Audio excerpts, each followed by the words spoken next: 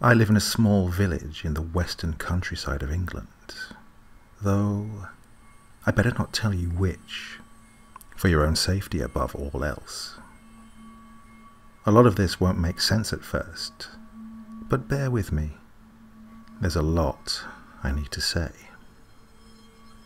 Let me just start from the beginning. My village has a population of 178 people at the time of writing this, the oldest being my grandfather. Now, he isn't just well known around the village because of that. He's also the only living person in the village who was alive when Phantasmo's Funland was still open. Phantasmo's Funland was a carnival opened between 1956 and 1959. The reason the carnival closed after only 3 years of service was because one day in June of '59, Phantasmo got up and left without warning. Well, according to my grandfather anyway. My grandfather was 6 at the time, the first and last time he went to that carnival. His mother had terminal cancer and only had mere months to live, while his father was lost at sea when he was just 3 months old. His mother wanted to make every last second with her son a memorable one, so she took him to Phantasmo's Funland. The village was larger then, and the carnival was quite the tourist attraction, so the park was packed out. As my grandfather and his mother fought their way through the crowd, they suddenly heard a loud voice announcing, "Gather round!" With every screech of the voice came another wave of people, pushing and shoving until eventually my grandfather was separated from his mother and pushed into a red and purple striped carnival tent. My grandfather got to his feet, his eyes adjusting to the new-found darkness. In the center of the tent was a circular shroud, where the light from the seams didn't quite reach. Within that shroud, he could make out a face. Not a normal face, mind you, but still a face. The face itself wasn't exactly monstrous. It just wasn't human enough to not be unsettling. Long, pointed cheekbones and a sharp chin, accompanied by the off-white skin and perfectly chiseled eyebrows, made it almost amusing to look at, if it wasn't for the smile. It wasn't the cliched, wide, horrifying grin. It was more mischievous, like a child who had just pulled off the biggest prank of his life. The combination of these features made it strangely creepy. My grandfather was awestruck. Being a naive child, he didn't understand the dangers, although none of us could have predicted the events my grandfather would set in motion that day. He approached the figure, eyes glued to the unmoving face. That's when he first heard creaking. At this point, my grandfather would always stop telling the story and stress to me about the creaking, how, if you heard it, it was already too late. Anyway, once my grandfather was within reaching distance of the figure, he could make it out more clearly. The thing was made of wood, crudely painted like some sort of mine-clown hybrid, black and white striped overalls, with splashes of colourful polka dots. His eyes looked down at my grandfather, almost sincerely, contrasting with the excessively mischievous smile and overly pointed features. A top hat of a strange material adorned the lanky figure's head, slightly obscuring its glassy eyes. He could also see a small box nailed to the strange statue's chest, with a bronze plaque attached reading, "Pennies, please." My grandfather looked at the peculiar entity with anticipation of its function. Reaching into the very depths of his pockets, he retrieved a small copper coin and raised it above his head towards the light to ensure it was indeed a penny. As he did so, out of the corner of his eye, he noticed that the figure's eyes had now widened and were now fixated on the coin. My grandfather stood on his tiptoes to reach the lanky statue's chest. He noted how, when he pushed the coin into the brass slot, he never heard it land. Standing away from the oak creature, my grandfather noticed the pin-drop silence. He found it strange that a once bustling carnival was now dead silent. In fact, it was so quiet it became deafening, until the silence was shattered by echoing creaks coming from the wooden oddity. After a few moments of small creaks and snaps, the creature sprung to life. It snapped into different shapes, as if stretching after a long slumber. It moved in an exaggerated fashion, like some sort of cartoon. It twisted its torso left, then right, as if looking for the hero that freed him from its sleep. Finally, it tilted its head down, creating a snapping sound as it did so. Ah, why hello, young man. It's a pleasure to make your acquaintance.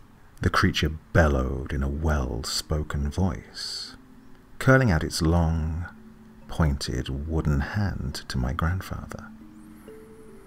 My grandfather didn't move, just stood and stared, absolutely awestruck by this magnificent being. It recoiled its hand and looked to its side, as if embarrassed. The creature then went on to thank my grandfather furiously before composing itself and standing to attention. With a jolting flick of the hand, the creature pulled off his hat, taking a bow as he did so. It then announced his name. Mr. Tickletwist, at your service. It then lifted its head from the bow until it was right in my grandfather's face, revealing his eyes were more than glass. They looked realistic. The left eye was emerald green and the other was dirt brown, while the hat now looked to be made of a stitched leather. I have a proposition for you, young man, Mr. Tickletwist announced. He swung his torso back, and with a magical motion of his fingers, he produced a coin. Like Mr. Tickletwist, it was made of wood. Mr. Tickletwist tossed the coin down to my grandfather.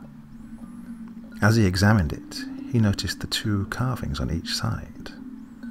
One side depicted a top hat, while the other side showed a ringmaster's cane. My grandfather looked up at the strange, clown-like figure in confusion. Mr. Tickletwist carried on his pitch. You see, young friend, I like making people happy, so I'll give you the chance to get anything you desire. My grandfather's eyes lit up with an excited curiosity, and Mr. Tickletwist recognized that, smiling that mischievous smile, and once again curled his spindly arm down to him. Does that sound good? My grandfather nodded his head and shook its hand without hesitation, knowing it would seal this extraordinary deal. Pleasure doing business with you, my friend. Now, there is a slight catch I might have forgotten to mention. Mr. Tickletwist's mouth curled into a half smile as my grandfather looked on with a now suspicious glare. Now, young man. Let me explain. You see, if I just granted every wish everyone asked for, then there would be chaos. There has to be a sense of chance. This is a carnival after all, he asserted, as if saying the punchline of a joke. The coin you hold now is the item of chance. Flip it, and if it lands on the cane side, then you will be granted any wish you so desire. Mr. Tickletwist squinted his eyes as his smile widened. However, if the coin lands on the top hat side, then well, let's just say, I'll take something from you instead. My grandfather didn't like the way Mr. Tickletwist said those last words, and despite his young age, looking up at the leather hat and the real-looking eyes, he knew that wouldn't be pleasant. Mr. Tickletwist cracked his wooden knuckles before folding his arms as if waiting for my grandfather to proceed with his fantastical carnival game. Looking down at the coin, my grandfather positioned it upon the nail of his thumb, cane side facing up, and flicked his thumb as hard as he could, sending the coin skyward. Flipping so fast it became a light brown blur as it slowed in the air, and began the descent back down to the child. My grandfather held out both hands to catch it, but he never got the chance. Mr. Tickletwist snatched the coin from the air with tremendous speed. He then cradled it against his chest, opening his hand slightly, obscuring my grandfather's view. Mr. Tickletwist looked down for a moment before his eyes slowly crept up to my grandfather, and he began to smile from ear to ear. Then he began shouting and dancing. Congratulations, young man, revealing the coin to show a ringmaster's cane. My grandfather exhaled a sigh of relief and waited to be prompted for a wish. However, that's not what Mr. Tickletwist did. Instead, he began to slink around my grandfather like a snake, until his wooden lips were next to my grandfather's ear, before he whispered, Your poor mother. My grandfather was taken aback as he snapped his head to be face to face with the now slinking clown. Ah yes, my boy. I know all about that. And I know more, but that's besides the point. Mr. Tickletwist then slithered back to his place in the shroud. That's what you want, isn't it? For your mother to beat the unbeatable? Well, that can be arranged, my young friend. His voice slowed and deepened. My grandfather hesitantly nodded, only thinking of his mother's well-being. Very well, Mr. Tickletwist croaked, walking towards my grandfather and towering over him. Then, crouching down to his level, he extended a single pointed finger and pierced my grandfather's chest, sending a sharp pain pulsating through his body. My grandfather fell backwards, landing on his backside and clutching his chest. As he looked up, he managed to catch Mr. Tickletwist vanish in a desaturated puff of red smoke, leaving nothing but the coin alone in the shroud. Just then my grandfather heard gasps and screams from outside the tent. Getting to his feet, he scooped up the coin and rushed outside to find a huge crowd of people staring in awe at something on the ground. Pushing and crawling his way through the sea of people, he eventually emerged, face to face with his mother. Her eyes glazed over and unmoving, her mouth twisted in a frozen state of terror. My grandfather grabbed his mother's shoulders, shaking her, tears of pain and confusion streaming down his face, begging her corpse to come back. The last thing he remembers from that day was a cold hand on his shoulder, turning to see a maniacal wooden grin before everything went dark. He awoke during the dead of night inside the tent that harboured the wooden monstrosity, clutching the coin. Opening his eyes fully, he looked around the tent, finding it empty. My grandfather tells me how, throughout his life, Mr. Tickletwist would return to continue his sick game of chance. Either my grandfather is the luckiest man alive, or the game of chance wasn't as fair as it seemed, because not once did the coin land on the top hat side. And with each wish, more tragedy would befall my grandfather. No matter how harmless the wish seemed, this thing would always twist it to hurt somebody he loved. His foster families, his wife, co-workers, even the family dog fell prey to Mr. Tickletwist's deadly touch. Soon, my grandfather became a recluse, only allowing me into his life to do his weekly shop, as he is now too sickly to do it himself. I'm now sitting next to my grandfather, as he lays on his deathbed, babbling about how the game is finally over, manically moaning that Mr. Tickletwist is coming to finally get him. I never knew what to make of this story. My mother would tell me he was just ill upstairs. But how does that explain all the strange deaths in our family? I really don't know what to believe. But over his nonsensical mumbling, very faintly I can swear I can hear the sound of wood creaking. Also, I hear what sounds like pencils or wooden stakes tapping on the bedroom door.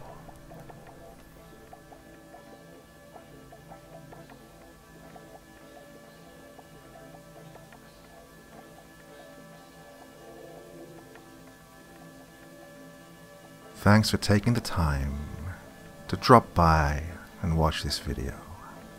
You know what would make me a happy doctor? Hitting that like button, leaving a comment, and subscribing to my channel.